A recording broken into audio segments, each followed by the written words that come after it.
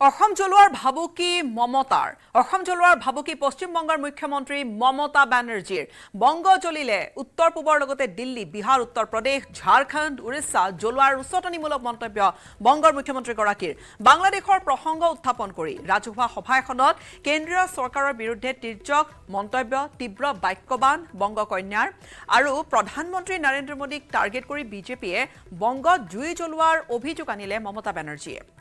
বাংলাদেশৰ প্ৰতি দৰদ দেখুৱাই বংগৰ মুখ্যমন্ত্ৰী গৰাকীয়ে ক'লে যে বাংলাদেশক আমি ভাল পাওঁ বংগ জ্বলালে প্ৰধানমন্ত্ৰী নৰেন্দ্ৰ মোদীৰ গাদী থৰকবৰ কৰি দিয়াৰ হুংকাৰ দিলে মুখ্যমন্ত্ৰী পশ্চিম বংগৰ মমতা বানাৰ্জীয়ে কেউ কেউ মনে করছেন এটা বাংলাদেশ আমি বাংলাদেশকে ভালোবাসি ওরা আমাদের মতো কথা বলে ওদের সংস্কৃতি আমাদের সংস্কৃতি এক কিন্তু মনে রাখবেন বাংলাদেশ একটা আলাদা রাষ্ট্র ভারতবর্ষ একটা আলাদা রাষ্ট্র মোদি বাবু আপনার পার্টিকে দিয়ে আগুন লাগাচ্ছেন মনে রাখবেন বাংলায় যদি আগুন লাগান আসামও থেমে থাকবে না নর্থ ইস্টও থেমে থাকবে না উত্তর প্রদেশও থেমে থাকবে না বিহারও থেমে থাকবে না ঝাড়খণ্ডও থেমে থাকবে না উড়িষ্যাও থেমে থাকবে না আর দিল্লিও থেমে থাকবে না আপনার চেয়ারটা আমরা টলমল করে দেব আৰু পশ্চিম বংগৰ মুখ্যমন্ত্ৰী মমতা বানাৰ্জীৰ উচ্চতনীমূলক এই মন্তব্যৰ পিছতে হৰব হৈ পৰিছে অসমৰ মুখ্যমন্ত্ৰী ডক্টৰ হিমন্ত বিশ্ব শৰ্মা আমাক ৰঙা চকু দেখুৱাবলৈ সাহস ক'ত পালে বুলি মমতাক প্ৰত্যুত্তৰ মুখ্যমন্ত্ৰী ডক্টৰ হিমন্ত বিশ্ব শৰ্মাৰ নিজৰ ব্যৰ্থ ৰাজনীতিৰে ভাৰতক জ্বলাবলৈ চেষ্টা নকৰিব বুলি মমতা বানাৰ্জীক সকীয়াই দিলে অসমৰ মুখ্যমন্ত্ৰী গৰাকীয়ে এগৰাকী মুখ্যমন্ত্ৰী হিচাপে বিভাজনকাৰী ভাষা কোৱাটো শোভা নাপায় বুলি মমতাক কটাক্ষ কৰিছে অসমৰ মুখ্যমন্ত্ৰী গৰাকীয়ে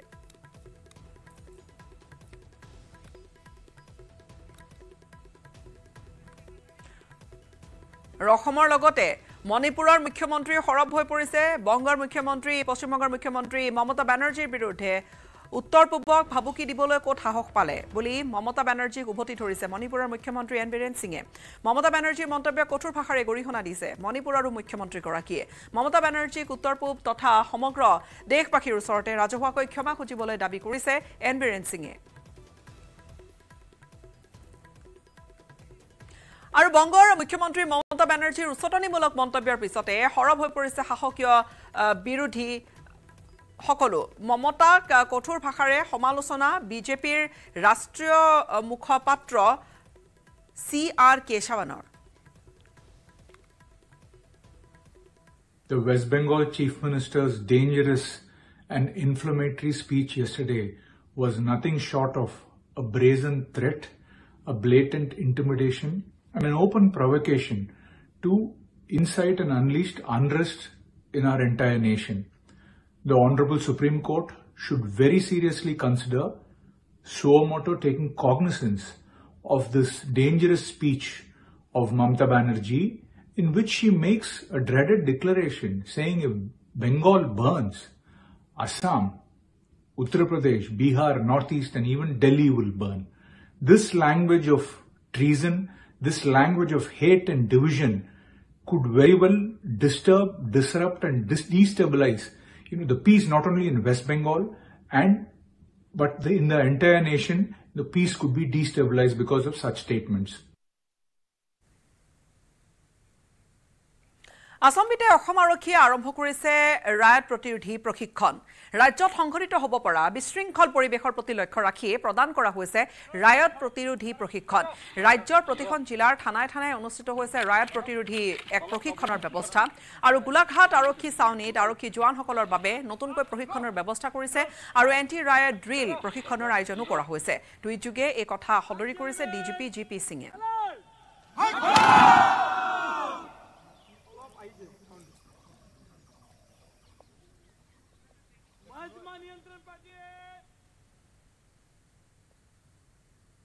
সময়খিনিতে আন এটা বাণিজ্যিক বিৰতি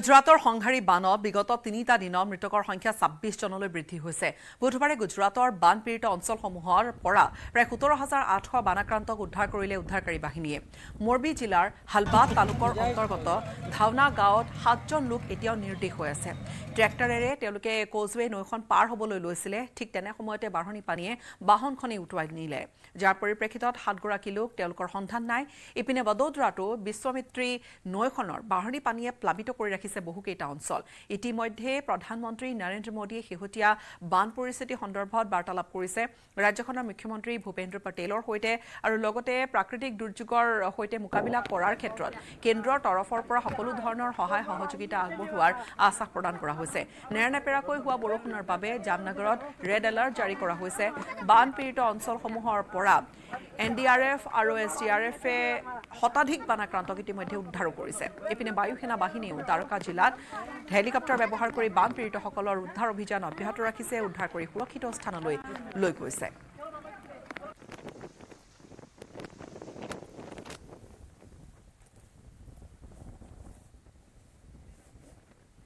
আৰু ভয়াবহ বান পৰিস্থিতি বিভিন্ন জিলা বানৰ কবলত পৰিছে। 26গৰাকী লোকৰ এতিয়ালৈকে মৃত্যু ঘটিছে। 7গৰাকী নৈ পাৰ হ'বলৈ লওঁতেই 7গৰাকী লোক তেওঁলোক ট্ৰেক্টৰেৰে গৈ আছিলে, হঠাৎ পানীৰ ঢলে উটুৱাই নিলে ট্ৰেক্টৰখন, তেওঁলোক সন্ধানহীন হৈ আছে। ইপিনে এতিয়ালৈকে প্ৰায় 18,000 লোককে উদ্ধাৰ কৰিছে উদ্ধাৰকাৰী বাহিনী। হেলিকপ্টাৰ ব্যৱহাৰ কৰা হৈছে। ইতিমধ্যে প্ৰধানমন্ত্ৰীয়ে ফোন কৰিছে, টেলিফোনিক বাৰ্তালাপ কৰিছে গুজৰাটৰ মুখ্যমন্ত্ৰীৰ সৈতে। দ্বাৰকা নগৰত হেলিকপ্টাৰেৰে উদ্ধাৰ অভিযান কৰিছে। অহৰহ SDRF NDRFৰ লোকসকলে উদ্ধাৰ অভিযান অব্যাহত ৰাখিছে।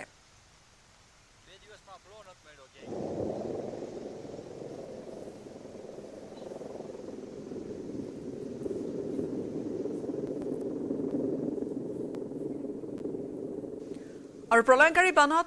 চপৰে উঠিল গুজৰাটৰ বদোদৰাস্থিত ষ্টেচু অফ ইউনিটিলৈ যোৱা পথছোৱা। বিধ্বংসী বানে পকী পথটোৰ কিছু অংশ উটুৱাই লৈ গৈছে, যাৰ ফলত এতিয়া পথটোৰে যাতায়াত একেবাৰে অনুপযোগী হৈ পৰিছে। ভয়ংকৰ বান পৰিস্থিতিৰ মাজতে এই কিছু ছবি, কিছু দৃশ্য। নেৰানেপেৰাকৈ হৈ থকা বৰষুণৰ ফলতেই সৃষ্টি হোৱা বানত বিশ্বৰ আটাইতকৈ ওখ প্ৰতিমূৰ্তিটো ষ্টেচু অফ ইউনিটিৰ চৌহদটোতো পানীত বুৰ গৈছে। ইতিমধ্যে বানত চপৰে উঠি যোৱা এই পথটোৰ মেৰামতিৰ কামো আৰম্ভ কৰিছে বিভাগীয় কৰ্তৃপক্ষই। উল্লেখযোগ্য যে 2018 চনত চৰ্দাৰ বল্লভভাই পেটেলৰ ষ্টেচু অফ ইউনিটি ৰূপে পৰিচিত এই সুউচ্চ প্ৰতিমূৰ্তিটো উদ্বোধন কৰিছিল প্ৰধানমন্ত্ৰী নৰেন্দ্ৰ মোদীয়ে।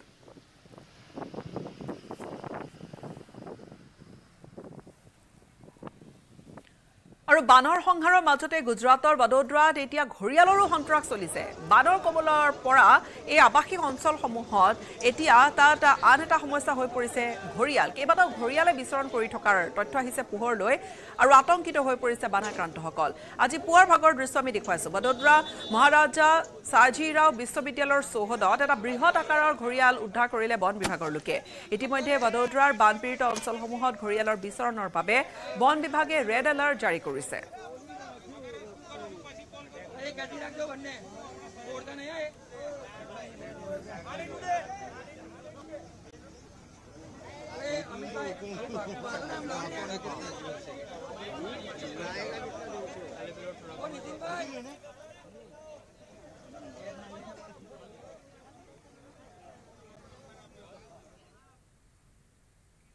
হাজোৰ ৰামদিয়াত খাদ্যত বিষক্ৰিয়াৰ ঘটনা। নন্দোৎসৱৰ প্ৰসাদ আৰু লাৰু খাই অসুস্থ হৈ পৰিলে শতাধিক লোক। আক্ৰান্তসকলক তেওঁলোকৰ ভিতৰত অধিকাংশই শিশু আৰু মহিলা চিকিৎসাধীন কৰোৱা হৈছে। হাজোৰ ৰামদিয়াৰ বৈদ্যপাৰাৰ মেঘনাৰায়ণ সত্ৰত বুধবাৰে নিশা অনুষ্ঠিত হৈছিল নন্দোৎসৱ। ইতিমধ্যে আক্ৰান্তসকলক হাজো FRU আৰু শিঙিমাৰী আদৰ্শ চিকিৎসালয়ত ভৰ্তি কৰোৱা হৈছে।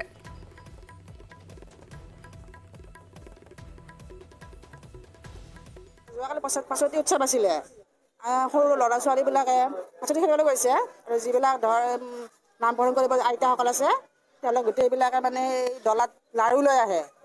হয়তো 10জনমান মহিলা আছিলে, মাইকী মহিলা থাকিব। তেওঁলোকে সেই লাৰুবিলাক লগাই দিয়ে এষত দি পেলাই সেই লাৰু যোনে আহিছে খেলিবলৈ চব ল'ৰা ছোৱালী খাইছে। আৰু আনকি যিমান মাইকীবিলাকে লাৰু লৈ আহিছিলে তেওঁলোক ঘৰলৈকে লৈ গৈছে ভাগ পাতি লৈ যায়। সিহঁতৰ ঘৰৰ পৰিয়াল বোৱাৰী ল'ৰা সকলোৱে খাইছে। যিবিলাকে সেই লাৰুটো খাইছে তেওঁলোক গোটেইবিলাকে হৈছে। তেওঁলোকৰ আমি দেখিছোঁ যে খাদ্যত এটা বিষক্ৰিয়া হৈ এই ৰোগবিলাক হৈছে আৰু সৰহ সংখ্যক ৰোগীকে আমি আমাৰ হাজো এফআইআৰত আমি চিকিৎসা প্ৰদান কৰি আছোঁ এতিয়ালৈকে আমি ৰোগীসকলক যি প্ৰকাৰে চিকিৎসা আগবঢ়াব লাগে সেই প্ৰকাৰে আগবঢ়াই আছোঁ আৰু কোনো ৰোগীকে আমি এতিয়ালৈকে আমি ৰেফাৰ কৰিবলগীয়া হোৱা নাই গতিকে চিকিৎসা চলি আছে বালিপৰাত স্মাৰ্ট মিটাৰ বন্ধ কৰাৰ দাবীতে কংগ্ৰেছে প্ৰতিবাদ কৰিছে শোণিতপুৰৰ বালিপৰাত কংগ্ৰেছৰ প্ৰতিবাদী কাৰ্যসূচী য'ত কেইবা শতাধিক কংগ্ৰেছ নেতাকৰ্মীয়ে ঘেৰাও কৰিলে বালিপৰা বিদ্যুৎ উপ সংমণ্ডলৰ কাৰ্যালয় স্মাৰ্ট মিটাৰ বন্ধ কৰক শক্তি বিভাগ হাই হাই আদি বিভিন্ন শ্লোগানেৰে প্ৰতিবাদকাৰীসকলে উত্তাল কৰি তুলিলে পৰিৱেশ শক্তিমন্ত্ৰী নন্দিতা গাৰ্লছৰ পদত্যাগৰ দাবী তুলিলে প্ৰতিবাদকাৰীসকলে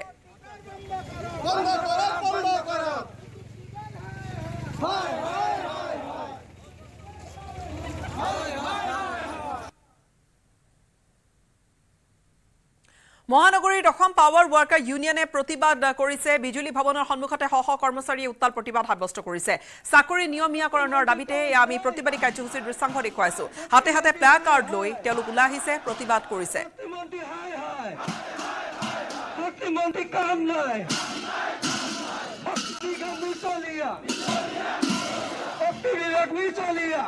মহানগৰীৰ অসম পাৱাৰ ৱৰ্কাৰ ইউনিয়নৰ প্ৰতিবাদ বিজুলী ভৱনৰ সন্মুখত শ শ কৰ্মচাৰীয়ে উত্তাল প্ৰতিবাদ কৰিছে চাকৰি নিয়মীয়াকৰণৰ দাবীতে হাতে হাতে প্লাকাৰ্ড লৈ বেনাৰ লৈ তেওঁলোকে প্ৰতিবাদ সাব্যস্ত কৰিছে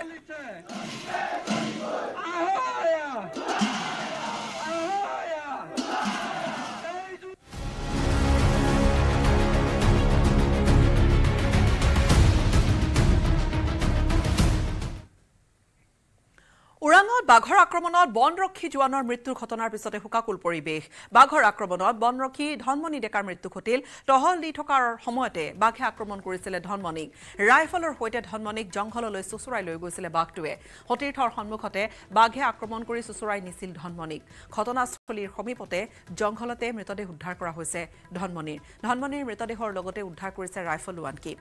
ওৰাং ৰাষ্ট্ৰীয় উদ্যানত বাঘৰ আক্ৰমণত বনৰক্ষীৰ মৃত্যুৰ এই ঘটনাৰ পিছতে বা বাঘৰ সন্ত্ৰাসৰ এই ঘটনাৰ পিছতে গোটেই অঞ্চলজুৰি পৰিয়ালৰ লোকৰ মাজত শোকৰ ছাপ পৰিছে এই ফুকন চন্দ্ৰ ডেকাৰ দ্বিতীয় পুত্ৰ ধনমণি ডেকা এই ঘৰখনৰ একমাত্ৰ উপাৰ্জনৰ পথ আছিল এতিয়া সম্পূৰ্ণ এই উপাৰ্জনৰ পথটো নাইকিয়া হৈ গ'ল গতিকে এই ঘৰখনত এটি সম্পূৰ্ণ নিৰাপত্তা ব্যৱস্থা অৰ্থাৎ চৰকাৰী চাকৰি এটাৰ মানে ব্যৱস্থাখিনি কৰি দিব লাগে আৰু ধনমণি ডেকাৰ যিটো মানে জয়া মহন্তক এটি মানে চৰকাৰী চাকৰিৰ ব্যৱস্থা কৰি দিব লাগে আৰু তেখেতৰ ধনমণি ডেকাৰ ককায়েক হিতেশ ডেকাকো এটি মানে চৰকাৰী চাকৰি দিব লাগে আৰু এই ঘৰখন চলিবৰ কাৰণে 30 লাখ টকা এটি আমি ৰাইজে আমি আহ্বান জনাইছোঁ যাতে দিয়ে আৰু এনেকুৱা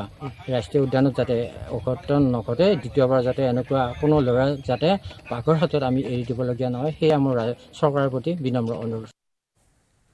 নৱজ্যোতি মহন্তৰ এক ৰিপৰ্ট আগবঢ়াইছো আমাৰ মঙ্গলদৈৰ সাংবাদিকৰ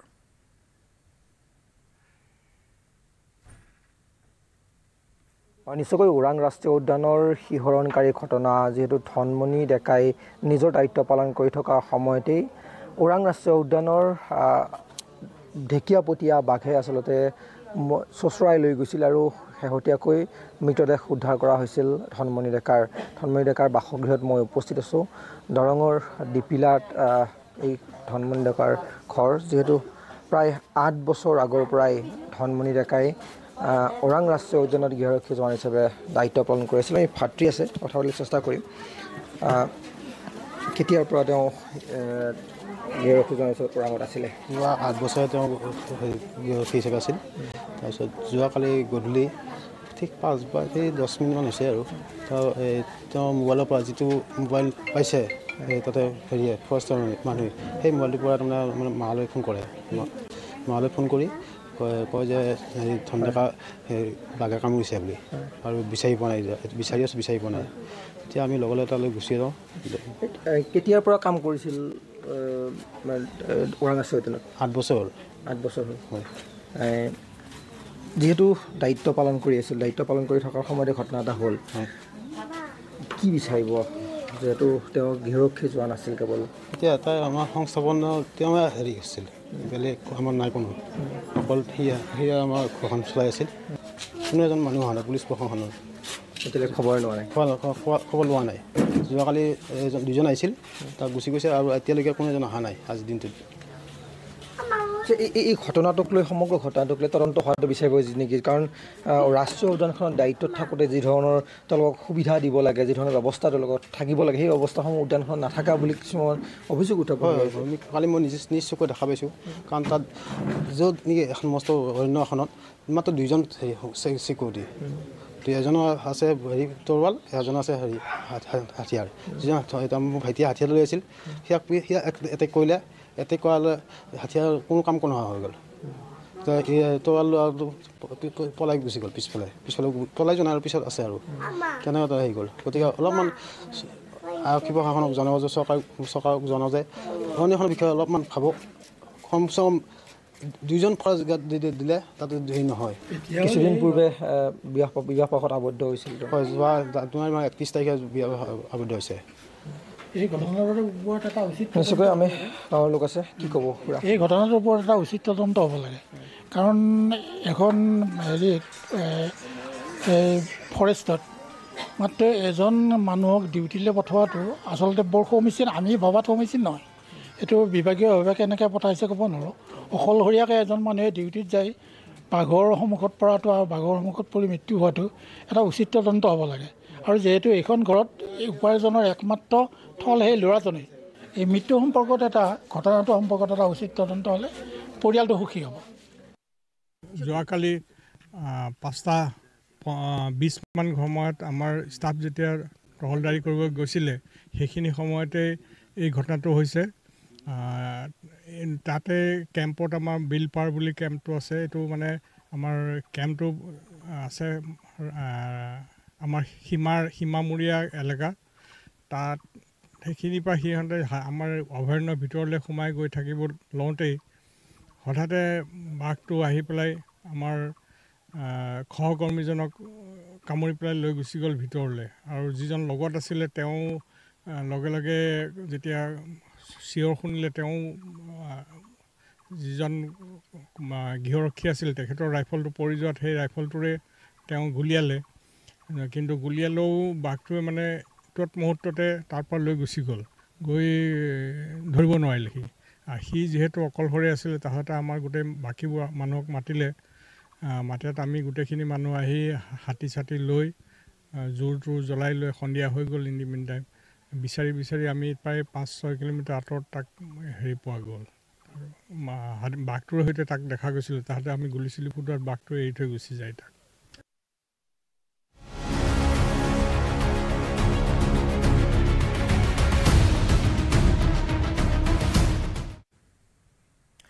আৰু কলিয়াবৰত অব্যাহত আছে ঢেকিয়াপতীয়া বাঘৰ আতংক বিগত 2টা দিনত 5টাকৈ পশুধন নিধন কৰিছে ঢেকিয়াপতীয়া বাঘে দীৰ্ঘদিন ধৰি বৃহত্তৰ কলিয়াবৰ অঞ্চলত সন্ত্ৰাস চলাই অহা এই বাঘটো পিঞ্জৰাবদ্ধ কৰাৰ যোজা কৰিছে এতিয়া বন বিভাগে আজি পুৱা দিনৰ ভাগত বন বিভাগে পিঞ্জৰা স্থাপন কৰাৰ সম্ভাৱনা আছে উল্লেখযোগ্য যে ঘৰে ঘৰে স্থান সলনি কৰিছে ঢেকিয়াপতীয়া বাঘটোৱে যাৰ বাবে বাঘটোৰ প্ৰকৃত যি অৱস্থান সেয়া চিনাক্ত কৰাটো এতিয়া অসুবিধাত পৰিছে বন বিভাগৰ লোক আৰু বুধবাৰে নিশা বাঘৰ বিচৰণস্থলী উত্তৰাঞ্চলৰ হালনাত উপস্থিত হৈছিলে ৰেঞ্জৰ বনাঞ্চলিক বিষয়া নিশা টৰ্চৰ পোহৰত বাঘৰ গতিবিধি নিৰীক্ষণ কৰিছিলে চেষ্টা কৰিছিলে বনকৰ্মীৰ বনাঞ্চলিক বিষয়াই ইফালে কলিয়াবৰ চাহ বাগিচাৰ দাঁতিকাষৰীয়া সোণাৰী কামাখ্যা গাঁৱত কিন্তু সন্ত্ৰাস অব্যাহত আছে বাঘটোৰ আৰু মঙলবাৰে দিনত 3টাকৈ ছাগলী ভক্ষণ কৰাৰ পিছত পুৱা পুনৰ ভক্ষণ কৰিছিলে এটা পোহনীয়া গাহৰি বুধবাৰে দিনৰ ভাগতো কলিয়াবৰ চাহ বাগিচাত এটা ছাগলী নিধন কৰিছিল বাঘটোৱে আৰু আনহাতে কলিয়াবৰ চাহ বাগিচাৰ মাজেৰে যোৱা পথটোত আজি পুৱাৰে পৰা মোতায়েন কৰা হৈছে আৰক্ষী জোৱান কোনো বিশেষ কাৰণ নোহোৱাকৈ সেই পথটোৰে যাতায়াতত বাধাও আৰোপ কৰি দিছে আৰক্ষী প্ৰশাসনে কোনো ধৰণৰ বাবুলি যাতে অহা যোৱা নকৰে আৰু বিশেষকৈ বাইক আৰু খোজকাঢ়ি যাতে আহিব নোৱাৰে মানুহ এলাৰ্ট কৰি দিছোঁ বহুতেই গম নাপায় যে এইফালে কি হৈ আছে সেইকাৰণে আমি ৰাস্তাৰ দুটা মূৰতে আমি মানুহ নিয়োগ কৰা আছে যাতে বাঘৰ আক্ৰমণৰ পৰা ইতিমধ্যে বাঘে কেইবাটাও গৰু ছাগলী নিধন কৰিছে আৰু মানে মুক্ত বিচৰণ কৰি আছে এইটো অঞ্চলতে ৰাস্তাটো ঘূৰি আছে এতিয়া মানে যিবিলাক গৰু ছাগলী বান্ধিছে তাৰে ভিতৰত এতিয়া এই অলপ আগতে ছাগলী এটা মাৰিছে যোৱা ৰাতি ছাগলী মাৰিছিলে আৰু গাহৰি মাৰিছিলে নিৰাপত্তাৰক্ষী দিনৰ ভাগত নিয়োগ এইটো নিশাৰ ভাগতো আমি চেষ্টা এটা কৰি আছোঁ যাতে মানুহখিনি একচুৱেলি এলাৰ্ট কৰি আছোঁ আমি ওচৰ পাজৰ যিখিনি মানুহ আছে তেওঁলোকে হয়তো বহুতে নাজানে কিন্তু বাঘ যে এনেকৈ ঘূৰি আছে আমি যিমান পাৰোঁ মানুহৰ মাজত এটা মানে জাগৰণ আছে এৱাৰনেছ কৰি আছোঁ জনাই আছোঁ মানুহবিলাকক যাতে নিশাৰ ভাগত তেনেকুৱা ধৰণৰ নলায়